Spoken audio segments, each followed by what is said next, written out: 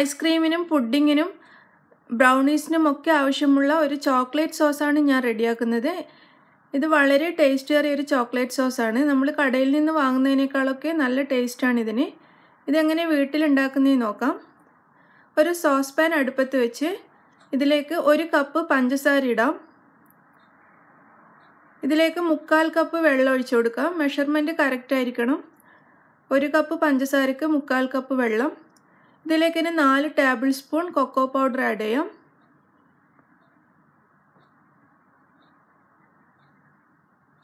ഒരു നുള്ള് ഉപ്പും കൂടി ചേർക്കാം.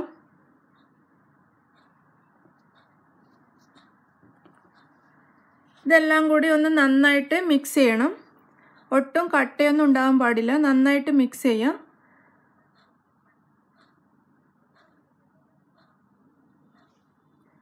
ചെറിയ വിസ്ക് ആയതുകൊണ്ട് അത്ര പെട്ടെന്ന് മിക്സ് ആവുന്നില്ല. ഞാൻ വിസ്ക് മാറ്റിയെടുത്തിട്ടുണ്ട്. ഒരു വലിയ വിസ്ക് വെച്ചിട്ട് ഇതുപോലെ ബീറ്റ് ചെയ്യാൻ ശ്രദ്ധിക്കുക.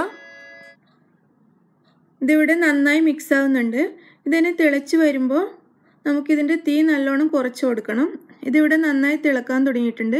നിങ്ങൾക്ക് കട്ടിയുള്ള ചോക്ലേറ്റ് സോസ് വേണ്ടതെങ്കിൽ ഇത് തിളച്ചതിന് ശേഷം 3 മിനിറ്റ് ഇതുപോലെ വിസ്ക് ചെയ്യാം. അല്പം നേർത്തതാണ് വേണ്ടതെങ്കിൽ 2 മിനിറ്റ് വിസ്ക് ചെയ്യാം. ഞാനിപ്പോൾ അല്പം തിക്കായിട്ടുള്ള സോസാണ് ഉണ്ടാക്കുന്നത്. അതുകൊണ്ട് ഞാൻ 3 മിനിറ്റ് ഇത് വിസ്ക് ചെയ്തിട്ടുണ്ട്. ഇത് ഞാനിപ്പോൾ തീ ഓഫ് ചെയ്തു.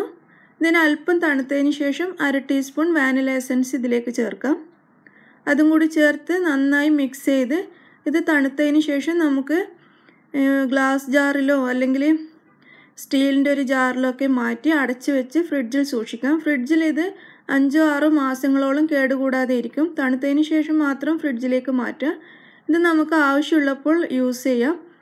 5-6 മാസമൊക്കെ സുഖമായിട്ട് ഇരുന്നോളും. ഒരു കുഴപ്പമില്ല. നിങ്ങളെല്ലാവരും ഇത് ട്രൈ ചെയ്ത് നോക്കുക.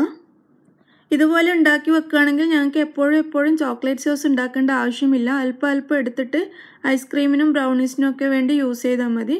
എല്ലാവരും ഉണ്ടാക്കി നോക്കുക. എൻ്റെ വീഡിയോ ഇഷ്ടമായെങ്കിൽ ലൈക്ക് ചെയ്യുക, ഷെയർ ചെയ്യുക. Thank you.